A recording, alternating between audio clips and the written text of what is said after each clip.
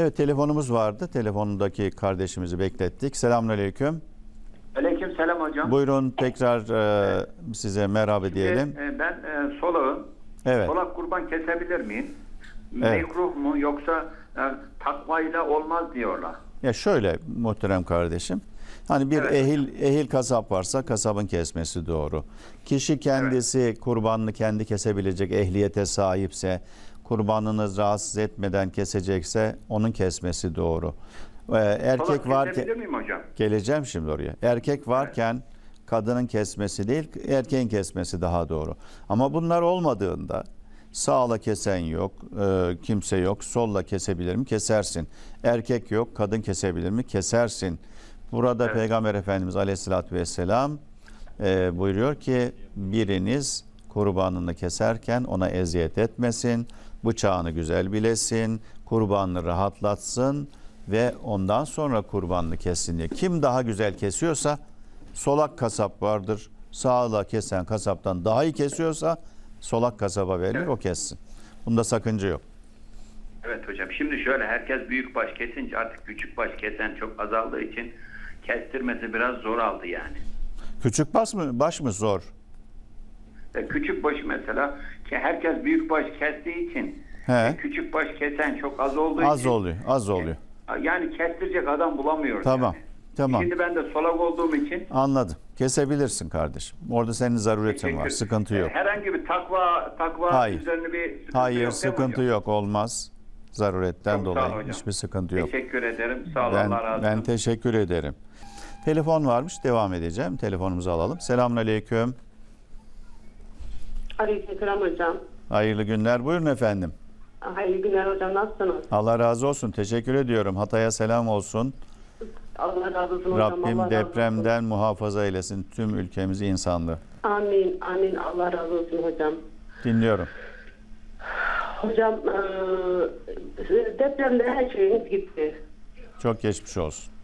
Sağ olun. Allah razı olsun hocam. Depremden sonra eşim emekli oldu. Emekli parasından 200 gram altın aldık.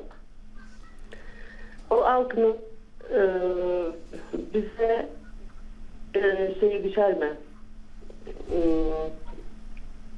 Zekat. Evet hocam. Peki zekat. siz bu altınlarda aldınız da bunları vereceğiniz, borçlandığınız bir yer var mı? Bir şey mi alacaksınız? Ne yapacaksınız? Eşya alacağız hocam. Evimize vereceğiz. Eşya alacağız. Hiç eşyamızı alamadık. Eve vereceksin dediğin devletin verdiği evlere mi ödeyeceksin? Evet hocam. Şimdi birincisi bu altınların üzerinden bir yıl geçmedikçe zekat düşmez. Zekat vermeniz gerekmez. Bir yıl geçecek ki zekat farz olsun. Bir yıl geçmeden siz bunları bir yere ödemeye başladığınızda, bir borçlandığınızda bir yıllık borcunuzu da düşeceksiniz.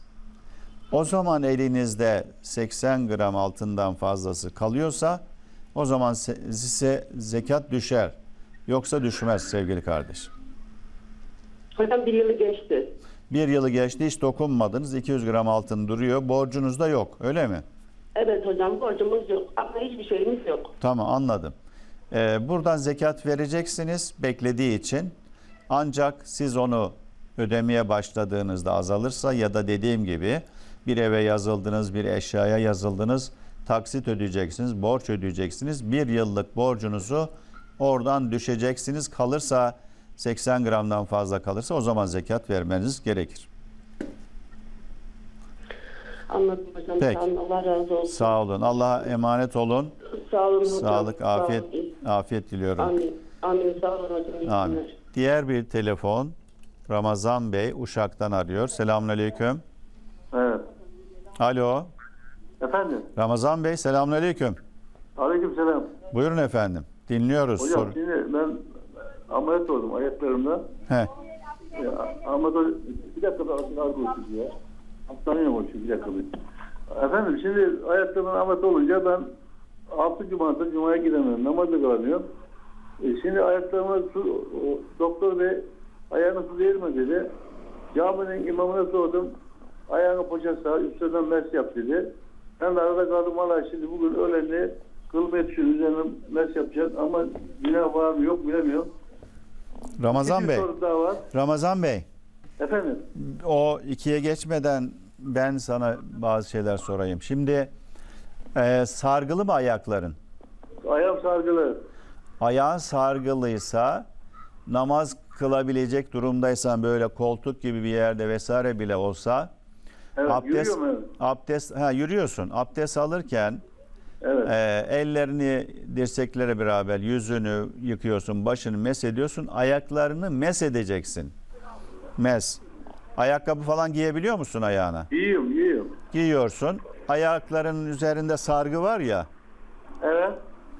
O sargının üzerini mesedeceksin elinle böyle. Su alacaksın. Yani poşet geçirmeye gerek yok diyorsun değil mi? Ne geçirmeye? Poşet geçirirse bir banyoda abdest alabiliyorum. Kuvveti üstünde. Ayaktaki bezlerin ıslanması zarar mı veriyor? Zarar şimdi altına amat oldum. Değerse korkuyorum da. Değerse korkuyorsun. Altına su geçmesi gerekmiyor. Üstünü hafifçe böyle ıslakla meset. Onun bir zararı olmazsa mesedebilirsin. Evet. Zararı olursa onu da yapmayacaksın. Evet. Bu şekilde namaz kılabilirsin. Hiçbir sakıncası yok. Sağ ol hocam. Allah kabul etsin. Diğer soru? Allah razı olsun. Sizi başına eziyetledim. Çok üzüldüm. Ramazan'da mı? Evet. Niye? Hayırdır? Niye üzüldün program bitince? Ya namaz kılamıyoruz. Bir de oğlum var benim. Evlendi. Torunum. Babası da kabul etmiyor. Biz bunu bir ara geberdik. Mayıs'ta da askere gidecek. Babası kabul etmiyor. Kimin babası kabul etmiyor? Bunu yapmamız lazım. Biz bunu yola getiremedik. Bir dakika. Kimin babası kabul etmiyor? Babası kızı kaçırdığından kabul etmiyor. O da hamile şimdi. Senin oğlun kız mı kaçırdı? Ramazan Bey. Efendim? Oğlun kız mı kaçırdı? Evet, torunum kaçırdı, torunum. Torunun kaçırdı, kızın babası kabul etmiyor hala. Kızım babası kabul etmiyor. Onlar barışıyor, benim kendi oğlum kabul etmiyor. Allah Allah. Oğlun niye kabul etmiyor onlar barışıyorsa? Ben de diyorum ya adamın kızı kaçıyor, hamile oluyor. O kabul ediyor, kızın babası, anası kabul ediyor. Sen niye kabul etmiyorsun diyor. Beni küçük diyor. Diyor beni küçük ben ona diyor. Şanlı şöyle dışarıda yapacağım, düğün yapacağım, düğün yapacağım. Ona benim de arkadaşım beni medya ediyor diyor. Beni küçük sözler kabul etmiyor. Ya doğru tabii, o da haklı da iş işten geçmiş. Ama biz üzülüyoruz. Tabii iş işten geçmiş. Şimdi işi yokuşa sürmesin. Bu evet. Burada yapılacak nedir? Burada yapılacak. İki taraf da barışacak. Gene düğün yapıyorsa yapsın. Ya yapar maddi durum 5 milyar, 1 milyar, 6 milyar, 4 milyar. Tamam. Sadece İstanbul'dan, Konya'dan, Kırşehir'de toplantılar geliyor. Onlar da sen düğün edemedin, niye basmıyorsun, niye kaçırdınız diyor. O da onlar öyle kapıyı takmış. Ya söyle ona düğününü yapsın bak. Güzel böyle alnı şanlı düğün yapsın. Yapar öyle evet. Maddi durum sıkıntı yok. Yapar inşallah. Sen gözyaşı dökme. Niye torunun için bu kadar babası üzülmüyor, sen üzülüyorsun yahu? Ama torun da sevgisi başka tabii. Evlattan daha ileri gibi. Allah yardımcı olsun. Huzur diliyorum, mutluluk diliyorum. Kaçırmak iyi değil tabii. Keşke kaçırmasaydı. Güzel bir düğün yapsa, aileleri böyle perişan etmeseydi. Bak dedesi ağlıyor, babası küs. Allah'a emanet olun. Sağlık, afiyet diliyorum size. Evet. Ya kaçırmak da doğru değil sevgili kardeşim. Yani ben gönlüm düştü, tamam biz birbirimize kaçalım. Tamam kaç da sonrasını hiç düşünmüyorsun. Sonrasını düşünmüyorsun. Gönlünü yap ya. 1 vermez, 2 vermez, 3'üncüye zorlarsın.